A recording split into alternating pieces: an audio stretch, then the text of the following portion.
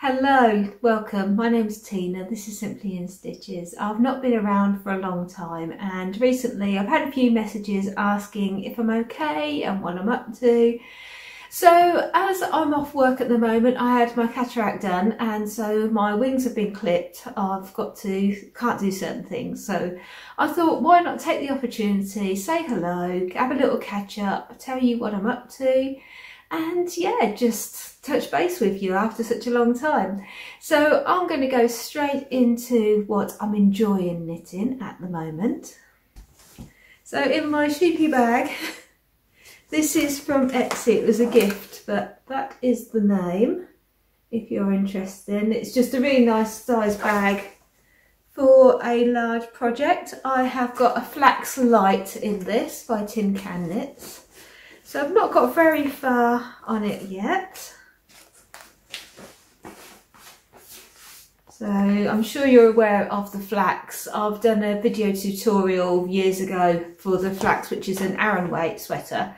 But this is for the 4-ply fingering weight. So it's just a basic raglan with its top down. You've got those garters down the sleeves there. And yeah, just a nice simple sweater.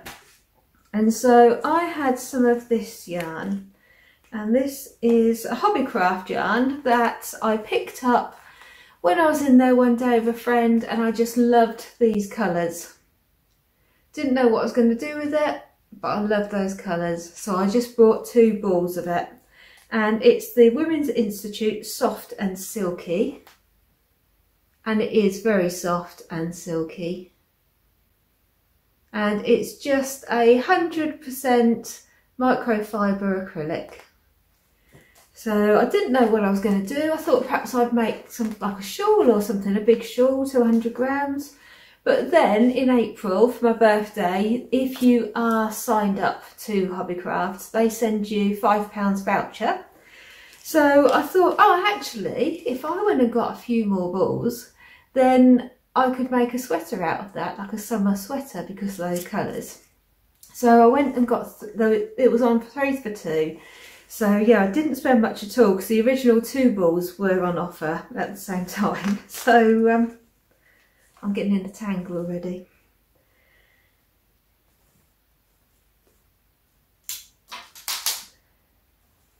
So yes, this whole sweater is costing me next to nothing really, because it was 3 for 2 for the balls, and I think they were £2 each, I think, because I got 3 for £6, and no, take away from that, because it was £6 after 3 for 2. I'm not going to do the maths.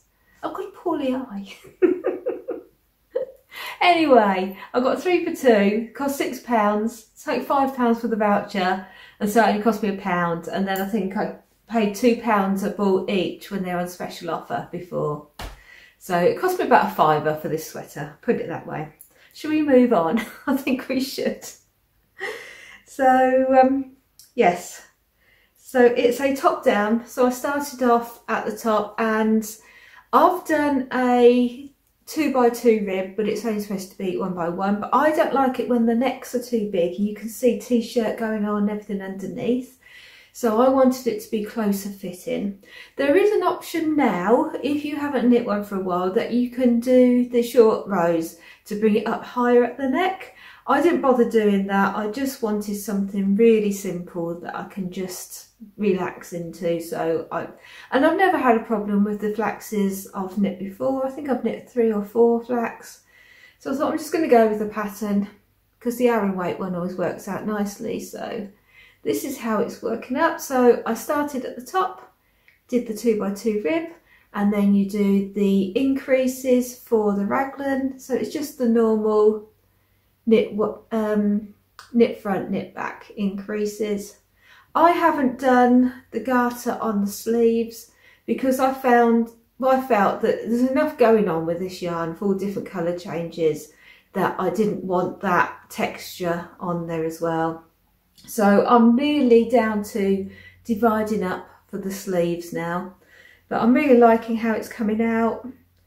And because it is a striper yarn, but it doesn't stripe completely. But there's different amount of stitches every row, that it is changing all the time. It's hard to show. Next time I'll show it on a hanger because it'll be more organised then once I get past these dividing for the arms. But I think it's going to be really nice in the summer because it's going to be nice and light to throw on over a t-shirt with jeans, either in the morning or at night, or as it's like today, drizzly and horrible in June, just any time. And then it's a layering piece, so if it does come up nicer, just flick it off and you've got your t-shirt underneath. But I thought those colours, it's very summery, so it's not going to look like I'm wearing a woolly jumper in the summer. So yes, very pleased with how that's going on. So I shall carry on with that. So it's just nice, mindless knitting, just in the round. So that's that one. That's the one that's going well. I'll show you the one that's in the naughty corner, but really it's me that should be in the naughty corner because this is an easy pattern, a well-loved pattern. I totally messed up, not looking at instructions anymore, just kept on going. Let me show you.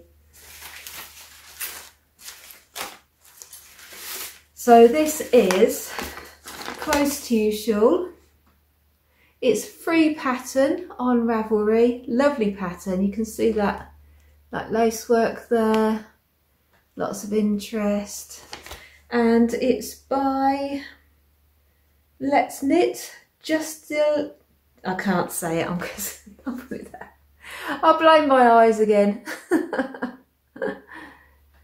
So, yes, on Ravelry, but you might find it on the Let's Knit site if you want to do this one.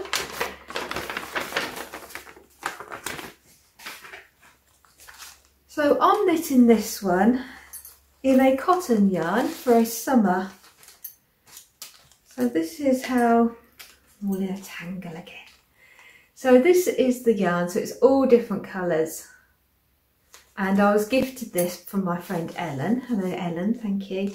And I bought her some of this actually last year, and because I got her some to make socks, and it's a King Cole yarn, and it is made up of 55% bamboo, 37% cotton and 8% PBT, which makes it okay to make socks. These are the socks I knit last year, well worn socks these. So I would recommend this yarn for socks. If you want some summer socks, with my shorty ones, I just cast on my 64 stitches, immediately just do a few knit rounds and then go into the heel turn. That's my preferred. So yes, if you want some summer socks, then this is good yarn. As I say, it's mainly bamboo. They're lovely and cool, and they've worn quite well considering, I mean, they don't look pristine, but considering that I wear them just on their own, and literally I'll go out in the garden wearing them and all sorts. So they've had a good battering and they've held up, and I'm wearing them again this year as well. So getting back to this, Ellen gifted me this yarn when I went round for a coffee, and she was knitting the Close to You shawl, and I said, oh, that looks really nice, how the colour changes are coming on that. So I thought, I'm going to knit one of those. I'm going to copy my friend and knit one of those. So all in a tangle. So I thought I was doing really well. I've got all this done. Look at that, those colour changes. Thought, yes, this is looking good. Then I noticed on the pattern, I thought, oh, her like lace work just seems to be going up straight, not taking over the whole shawl. I thought, why doesn't mine do that? Because my lace work is getting bigger and bigger and bigger. So I thought, what's going on here then? Because I'm sure, because this was very popular, this pattern, I was first aware of it when we went to Fibre East Wool Festival, because a lot of the hand-dyed yarns, their samples were done in this, because I think it just shows off the yarn so nicely. And so I've liked it since then, and I thought, I'm sure it didn't go like that when I was seeing all these demo ones. So when I looked at the pattern, yes, it said that where you do the lace, you should always have the same amount of stitches, and I know exactly what I've done. So for this pattern to have these holes, you do a double yarn over, so you yarn over and then yarn over again. So you've got a loop and then you use it to knit again, which gives you extra. So when I was coming back on the other side, instead of using that as a one stitch, I was using the double and purling into the second double. So then I was making a stitch every time. So obviously I was making all these stitches and creating more stitches. So I have got to pull this all the way back. So when it happened, I know why it happened, because so I started this pre-cataract procedure and I was getting a bit jittery. So that's why I thought I'd do something mindless that's going to be easy. And I obviously just didn't pay attention. My mind was somewhere else. And then I was doing it post procedure. So I carried on. So yes, anxiety knitting that didn't work. So now I'll have to pull this back and I'm going to restart it properly by reading the instructions, because literally if you want to knit this, where is it? That is the whole instructions for the whole of the shawl. It's not a hard pattern. And that's what I was thinking. I was thinking, oh, this is really good. I'm enjoying this because I've memorised it. I know what I'm doing. No, Tina, you hadn't memorised it. So yes, I'm going to pull that back and do that again, and we'll see how we go from there. So that's it, that's all I've got to share for you at the moment. I might do a bit of vlog styling through this week. As I say, I'm off this week because I have to keep dust free and I'm a bit light sensitive at the moment with that eye, and you're not supposed to bend and lift. When I first found out that I can't bend and lift and things, I thought, oh, this could be a problem. So the first thing I asked the consultant was, can I knit and cross stitch? Is it all right to look down for long periods of time? And she said, oh yes, that's fine. You just don't lean forward and pick things up. So excellent, I can do that. So that's what I'm going to be doing. So there's people outside looking at squirrels, I should think, I hope. So I'm getting very self-conscious now, so I'm going to say goodbye and I shall see you again very soon, I think. So take care and I'll see you soon. Bye for now.